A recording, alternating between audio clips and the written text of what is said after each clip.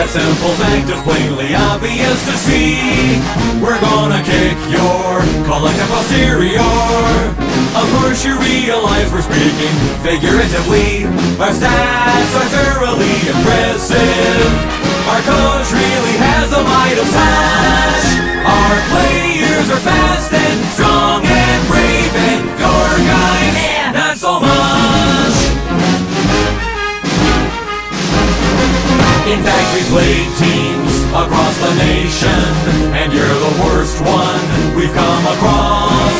Try to assimilate that information, and it just might help you cope with your impending loss. Oh, and if somehow we are still failing to effectively articulate the points at hand, allow us now to summarize them in a manner that your feeble brains can understand. We're great, and you suck.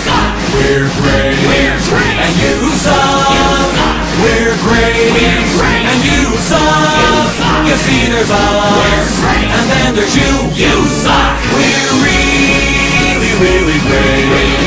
In contrast, you really suck. Okay, full disclosure, we're not that great, but nevertheless, you suck.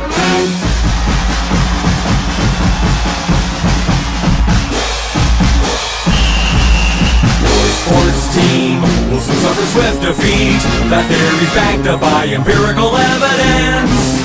We're gonna grind up your guys into burger meat. Again, of course, we're speaking in the figurative sense. What's the use of even going through the motions when you know that you're gonna lose